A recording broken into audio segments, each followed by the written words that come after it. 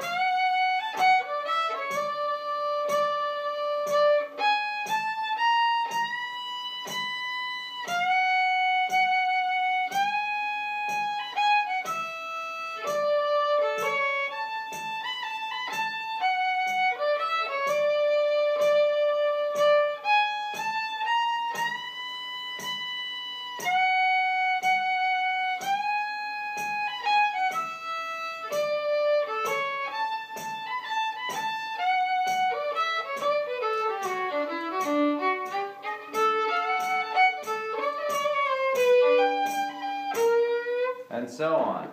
So, before doing this tune, you should be familiar with the D scale and be pretty good with raised third and or low fourth. So you'll need it for this tune. Also low 2. Regular 2 versus low 2. You need both for this tune. Alright. So, I'm just going to jump right in. I'm going to actually start the tune on the pickup, which I normally don't do, the pickup being 1, 2, 3, 4, 1, 2, because I think to me it feels like such a part of the melody. So, start second finger on D, and if we were to count it, it'd be 1, 2, and so I'm going to go 2, 3, raise third, A. And so if you're unfamiliar with this raised third and low fourth, I have videos for that, which I'll post links to in the comments below. Also, fingerings for this tune, Peacock Rag, are in the comments as well. Not to be confusing, but you could use your pinky there or low fourth there instead.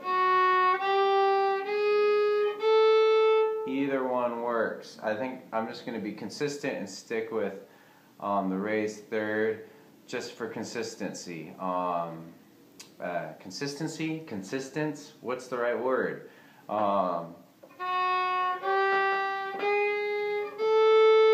That piece alone, if you can do that well, will help you a lot in this tune. So let's cycle it.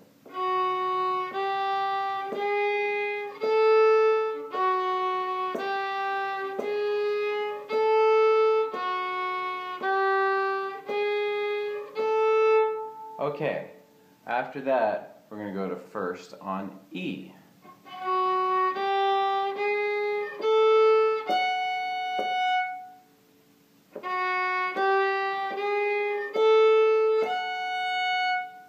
And then that's going to hold a little longer than those notes. It's actually like a dotted quarter note. Without getting into theory, I'll just play it and it'll make a little sense.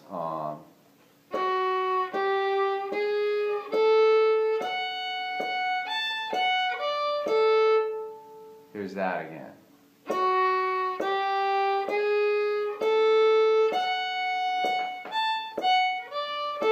So I added 3 on E, 1 on E, 3 on A, open A.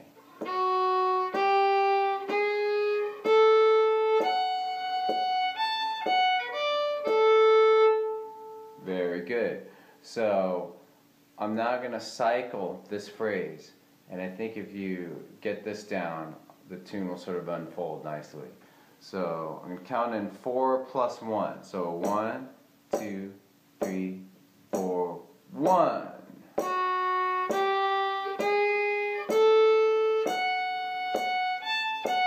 Again.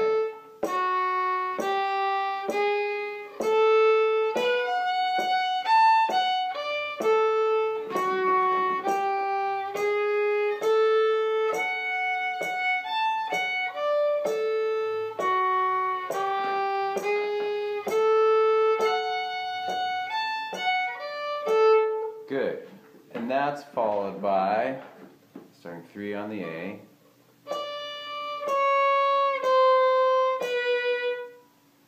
This kind of thing is called chromatic playing. It's 3, 2, low 2, 1. It's chromatic. So let's cycle that.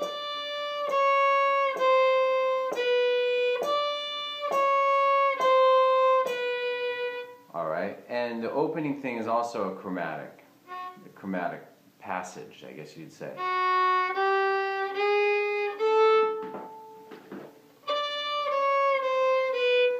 And what that means is that it dips into the chromatic scale, which I also have a video for. The chromatic scale is basically every half step in Western harmony.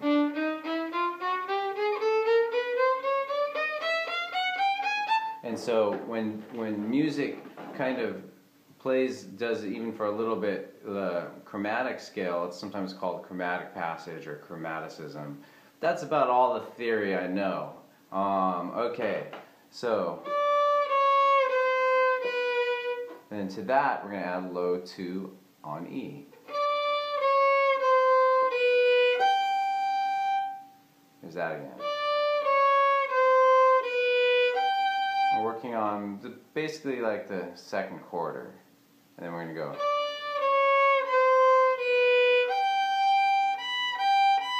So I added 4 on E to low 2 to 4.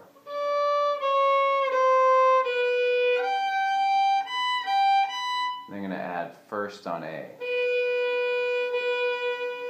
Listen to it put together.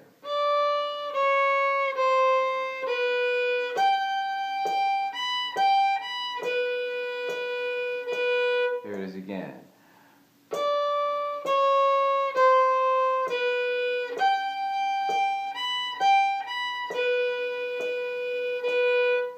First quarter roughly is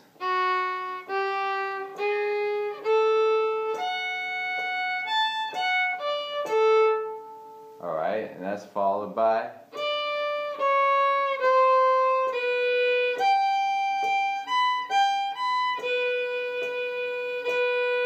let's put them together. Count in 4 plus 1. 1, 2, 3, 4, 1.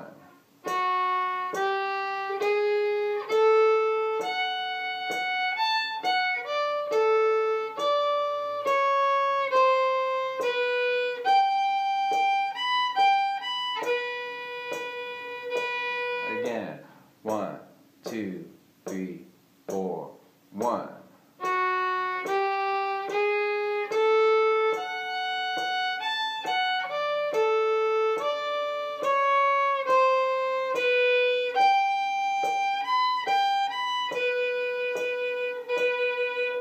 Third quarter begins with second on A, and we're going to do a little rhythm where we go between second and low second. It'll be a tricky little rhythm. I'm just going to play the whole thing. Here it is again. Let's cycle it.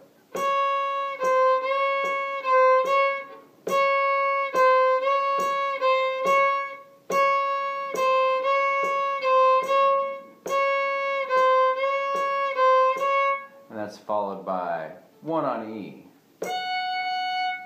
adding to that. Let's break that down. And then on A, 3, back to E, and then 2.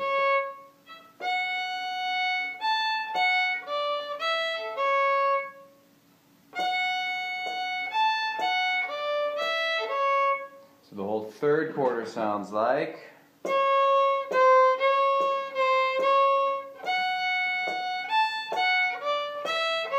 there it is again.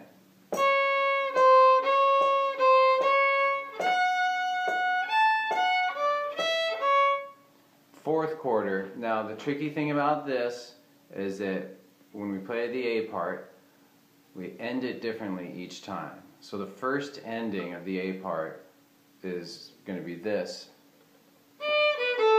And we go back into the tune. Second ending I'll go over them in more detail in a minute. The second ending is simpler. It's going to go, and it's going to lead to the B part.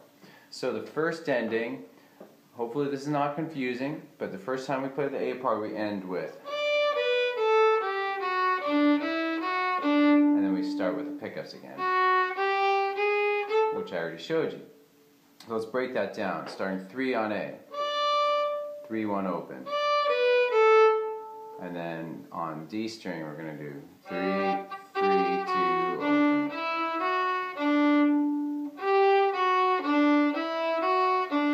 Putting that together, jolly little riff there, and then after that we go right back into the pickups.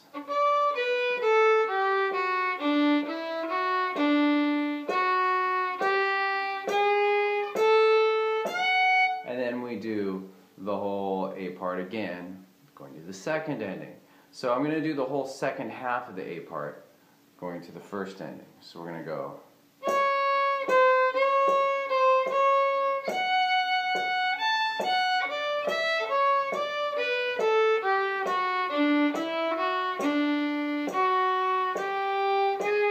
And then starting over. Alright?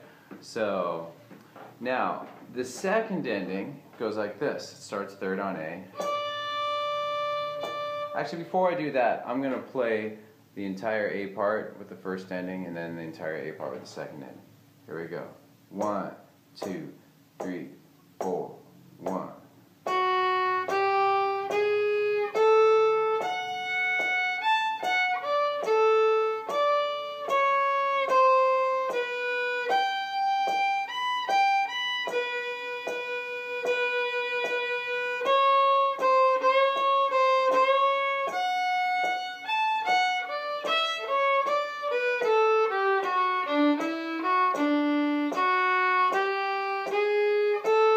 So on, second time through the tune, and then the second ending is going to go start on 3rd on A. Those are long notes. 1, 2, 3, 4, 1. And then we're going to do the pickups to the B part. So the whole second time through the A part would sound like this.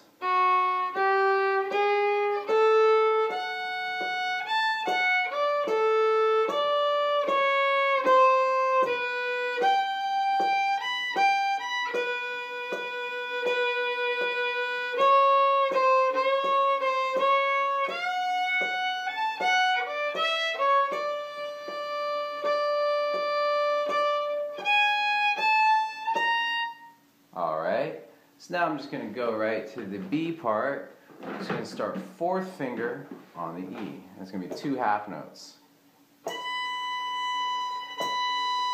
followed by 2 half notes first on E. So here we go. 3, 4.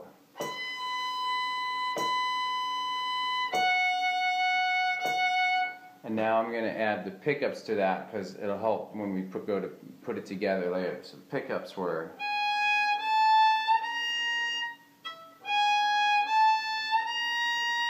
And then we're going to add the rest of it. 2, 3, 4. Let's do that again. 1, 2, 3, 4, go.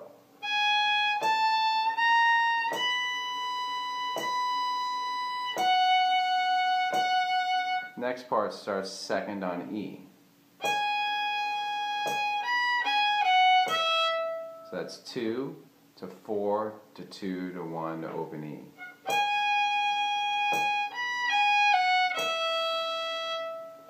Good.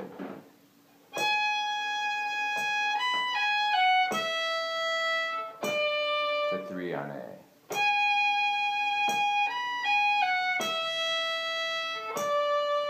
Okay, so the whole first half of the B part.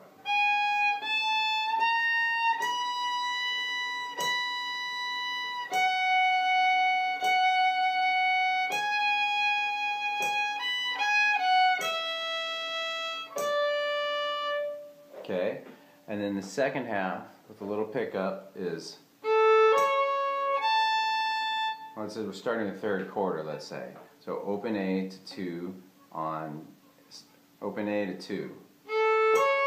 And that 2 is the downbeat. And then up to 3 on E.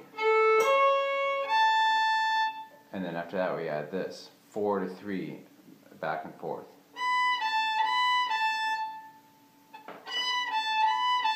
So listen.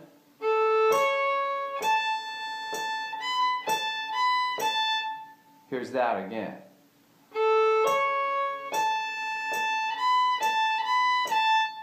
I'm going to add more.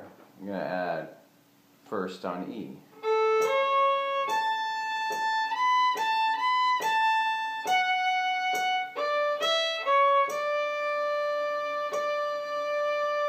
And that's basically, I think that's basically how the A part ends. So let's do all that again. Third quarter.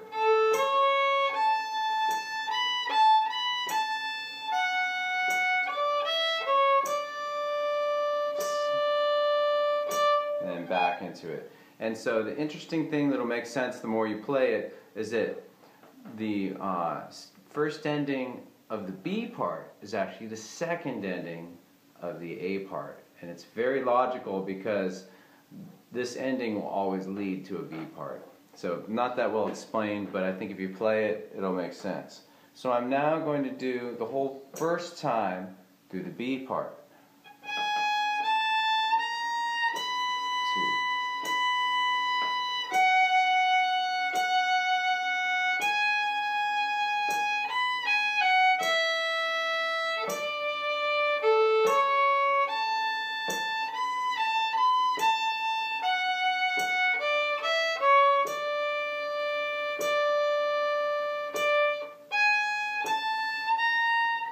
And so on. The second time through the B part, instead of going to, we're going to do this, basically the first ending of the A part.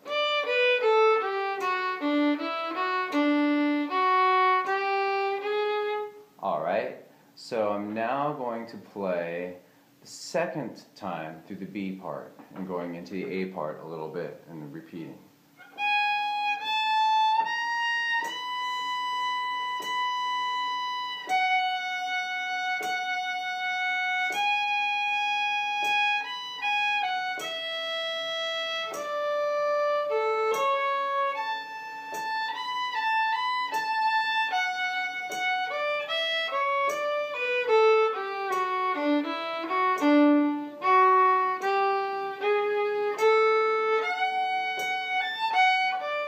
And so on.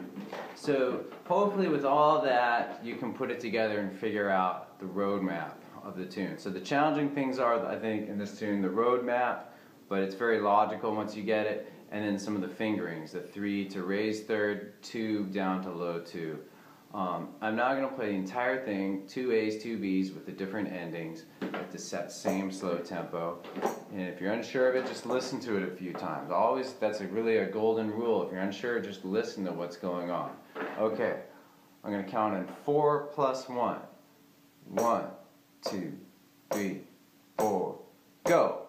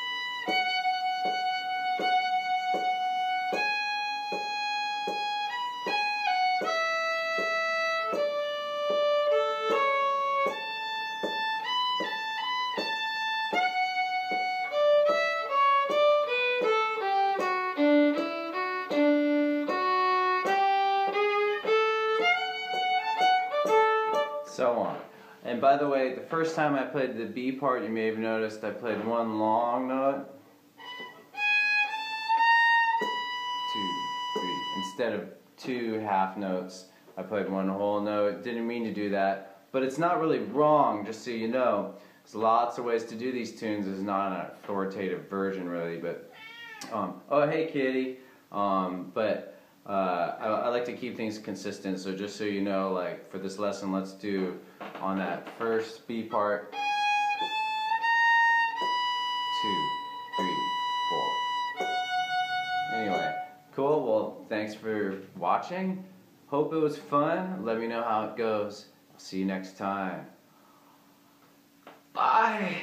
Thanks for watching the video. Excellent!